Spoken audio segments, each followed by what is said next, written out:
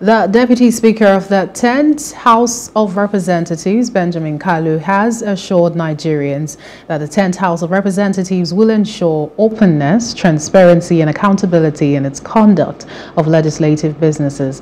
Kalu said this during a one-day national dialogue on mainstreaming open parliament into the 10th Assembly agenda, organized by Other Paper and the Parliamentary Monitoring Organization in Abuja.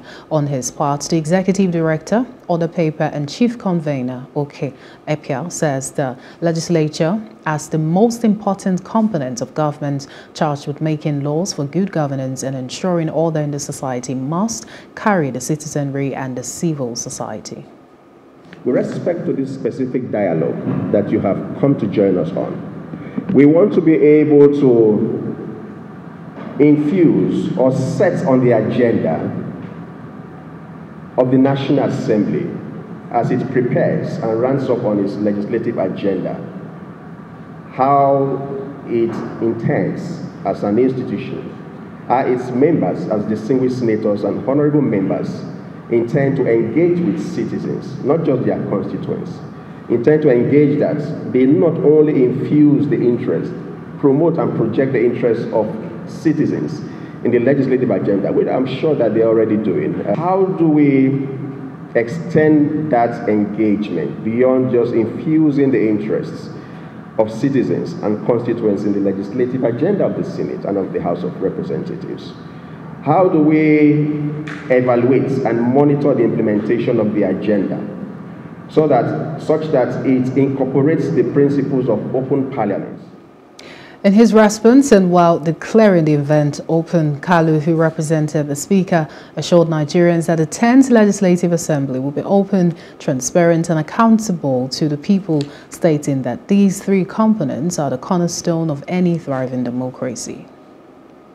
This Assembly is resolute in its pursuit of leveraging technology to streamline communication, facilitate access to information, and enable meaningful engagement between citizens and the elected officials.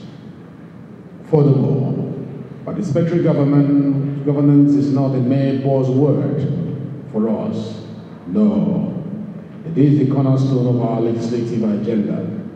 We intend to establish mechanisms that enable citizens to actively participate in the legislative process, ensuring definitely that their voices are heard and their concerns are addressed. Then the legislative process provides for the conduct of public hearing, like the ED said in his opening remarks.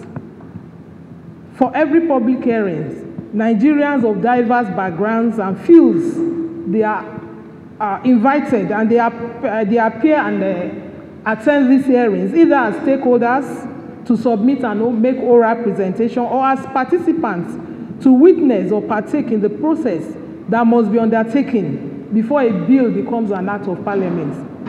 The activity is usually announced in the national dailies and sometimes in the electronic and in the electronic media for wider coverage. It is usually covered by both the print and the electronic media. And in these days of the internet, the information is disseminated with the speed of light. Hello, hope you enjoyed the news. Please do subscribe to our YouTube channel and don't forget to hit the notification button so you get notified about fresh news updates.